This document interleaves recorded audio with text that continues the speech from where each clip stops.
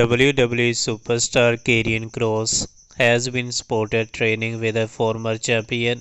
Following this past Friday's edition of WWE SmackDown, the veteran has been involved in a rivalry with Bobby Lashley on SmackDown. The veteran was spotted training with the release star Matt Riddle this week.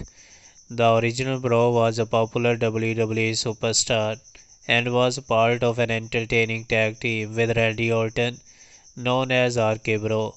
However, Matt Riddle was let go by the promotion.